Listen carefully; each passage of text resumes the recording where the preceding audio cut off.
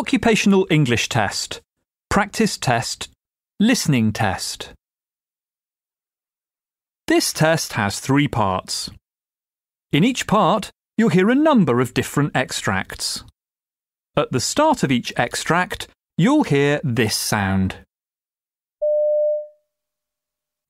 You'll have time to read the questions before you hear each extract, and you'll hear each extract once only. Complete your answers as you listen. At the end of the test, you'll have 2 minutes to check your answers. Part A. In this part of the test, you'll hear 2 different extracts. In each extract, a health professional is talking to a patient. For questions 1 to 24, complete the notes with information you hear. Now look at the notes for extract 1.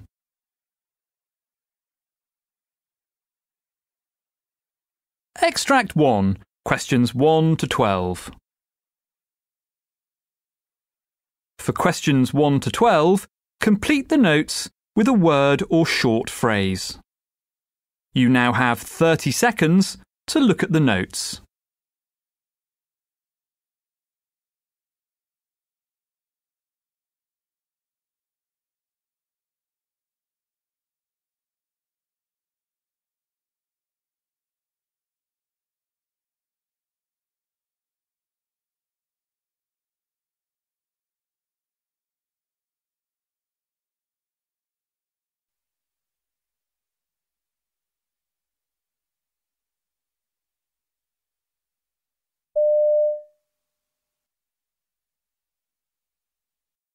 It's good to see you again. Good to see you. And we have already gone through your history and physical. We've decided that you are a good candidate for doing the bilateral fixation, SI joint fixation. That should help you a great deal. That you don't need the fusion, and that we don't need to do a piriformis release. So I think we're ready to go ahead and proceed with that if you're ready. Okay, well, I have done a little bit of studying upon this, and I've got some questions. I wrote some questions down, and I would like you to, if you could explain the surgery to me, exactly what I will be going through and what you'll be doing to me. Sure. The first thing that we're going to do is the morning of the surgery, you're going to go to the preoperative area. And in the preoperative area, Vicki comes in the morning of the surgery, as well as I do too, of course. But she is going to manipulate you and make sure that you feel good and that you're in alignment, in good alignment. Then you're going to be taken to the surgery suite itself, and you'll be on the gurney in the surgery suite, and we will put you to sleep there.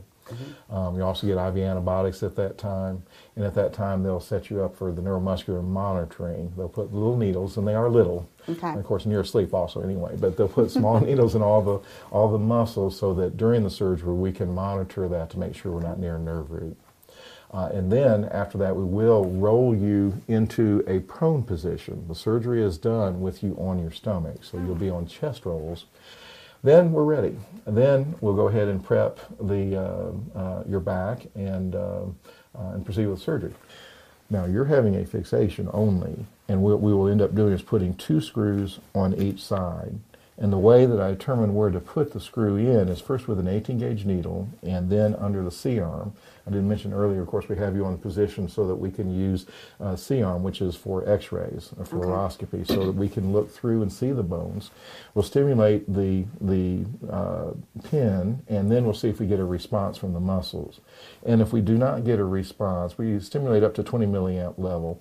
If we do not get a response at about 50 milliamp level, we're usually very happy with that, even if we get a little response later on. But that makes sure that we're not close to the nerve roots, which are down here.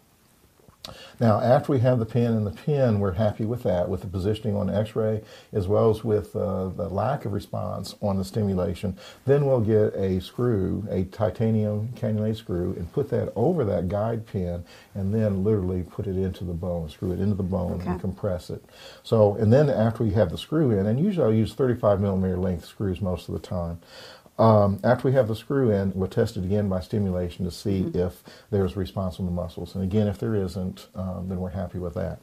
And then that's the first one. Do you ever have to reposition a pin or move a pin out? Sometimes if we start getting response about 10 milliamps or below that, we're certainly going to reposition it.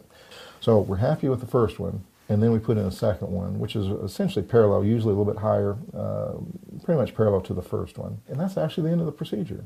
Well, now, after this, how long am I going to be in the hospital? You'll be in the hospital if you're local. We'll keep you overnight. Okay.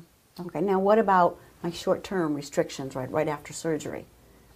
In the immediate period after the surgery now, we are going to limit your activity. We do want you to be active. We do want you to walk. Okay. But we want you to limit the prolonged standing or limit the prolonged walking to about 30 minutes. Can you go up in that all, or like once a day? You or? can. You Okay. can. You really will let you do what you really need to do. Okay. But just kind of be careful in doing it. Okay. The other thing we want you to not do is do any repetitive bending over, repetitive extending, Okay. which is really similar to most back problems. Now, what about my long-term restrictions? Long term, as we talked about before, no bungee jumping. I things like promise that. not to. Okay. And then, but more significantly, even you don't want to do things that are going to be jarring to the back.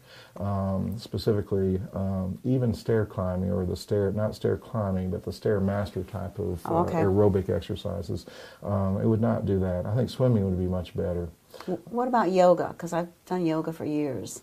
Yoga, if you avoid the extremes of it, you can do the yoga. I don't do the extremes of it. My body won't do the extremes of it. What about, I was curious about the screws. Do they ever work their way out? No, they don't. There is a possibility they could possibly become loose, but really we've not had that problem either. The screws are made of titanium, and the titanium really attracts the bone to grow right up to it, much more so than stainless steel. So they're not going to work their way out on their own. Now, is there a difference between a fixation and a fusion? There is a difference. You're just going to have the fixation. Okay. And that's good. That's good to know. So these are really two different things. That is, now, the other thing, when you fix the joint, which it's not moving anymore, do I lose any motion, or is my body going to be able to tell that? Of course, the whole idea of this whole procedure is to limit what I call micromotion, which in this case you always are supposed to have a little micromotion in that joint. But if you have excessive motion, it leads to the problems like you have. So we are limiting that motion. We are twisting. So I can continue on afterwards. You can continue to actually do a lot better because it's not going to hurt you. Exactly. That is true. That's true. Now, speaking of pain, what about post-op pain? How much pain is involved with this? You are going to have some discomfort, especially in the immediate post-op, but it is it's a post-operative pain. It's not the same pain as what you had beforehand. Okay. And usually is not that severe that you cannot get up on the morning or on the afternoon after the surgery. We usually do these surgeries first thing in the morning so that, and then by the afternoon, usually we try to get you up with physical therapy. And most everyone responds that most of their preoperative pain is gone, if not all of it. But they still have some of the postoperative pain, but it's much more tolerable for them than the preoperative pain was. And of course, that's going to lessen. Even by the next morning, that's markedly lessened. I am ready to have this surgery. You've answered my questions, and I think let's just go for it because I am very ready. That sounds good.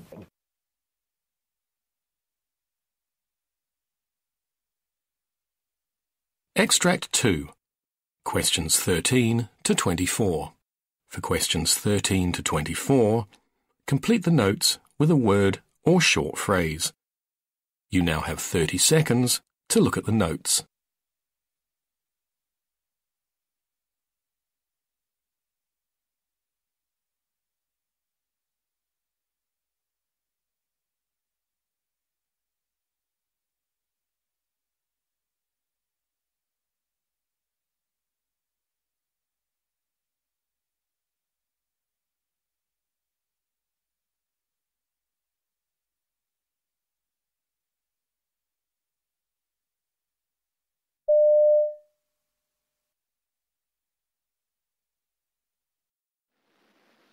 Good morning, I suppose you're George?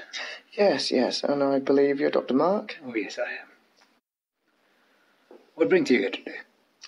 Well, I'm having this redness in my, in the white part of my eye, actually. All right. I think, I don't know what it's called. Is it called the conjunctiva or something? Mm-hmm. It's quite swollen, and, you know. I can see that, yeah. You know, I've been having more tears than usual. It's, more than tears, I think it's, sometimes I can feel that it's sort of like a yellow kind of discharge. Yellow? Yeah. And like, it crusts over the eyelashes, and, when I go to sleep, it's not, during the daytime, it's not really bad, but when I go to sleep and I wake up, you can see that, it's quite thick. Do you have any particular sensations there? It's quite itchy, and I feel sometimes burning, in the eyes, and I'm not sure it's because of this discharges or whether anything else is happening. I feel like my vision is quite blurred. So, and I believe the sensitivity to the light has changed as well. It's how do I call it? It's like stubby. Stubby. Yeah. And I just don't have anything else, just these things, and I have other allergies and everything, but I don't know whether it is associated with it. All right. Allergies, you said? Yeah. I'm allergic to pollen. Dust? Not very much. It's hard to, pollen is, it's tested, and, I am positively allergic to pollen. Okay. And, sometimes I get common cold and not a lot. So I would love you to do, probably an eye examination, and, we could do just, that. Yeah. There is a thorough history collection in the laboratory. Yeah. No, so I believe I'm gonna have to give some blood or something like that. No, you don't have to. Yeah. You could rest assured. Yeah. Always do keep the eyes clean, please. Yeah. I'm pretty I've had it when I was a child, and I remember I washed my wash the eyes with clean water, and I changed the pillowcases every day, morning. And, I think, I have to do until the infection goes away, but, it's not my expertise, it's more of your expertise. So, I do the basic do's and don'ts, and, I don't touch both eyes, or, with the same finger, or, I don't rub. Right. I just don't, I don't want to spread it to the other eye as well, so, and hopefully, last time when it happened, the doctor gave me some eye drops, and it's just the regular things, I believe. But I feel like I'm a bit of a fraud coming in just for a bit. It might be something silly, but you're doing the right thing. Yeah. So I would ask you not to put a patch over the eye. Yeah. It might worsen the infection. Yeah.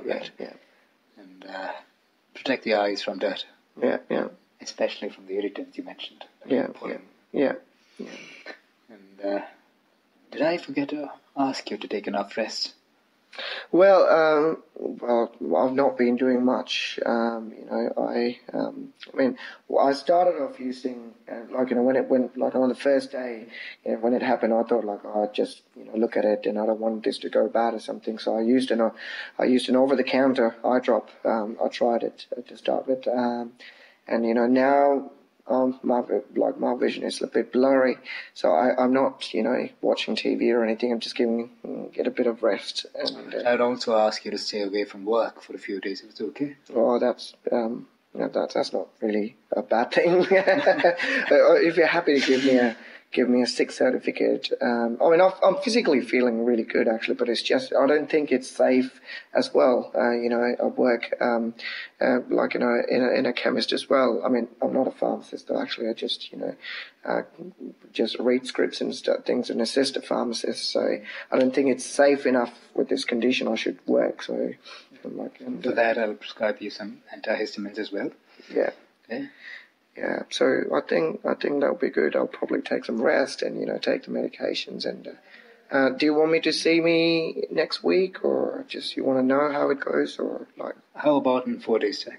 Okay, cool. So I'll try it, and if I can work it out, I'll do it. Great, thanks. Nice meeting you, Doc. All right, cool. Yeah.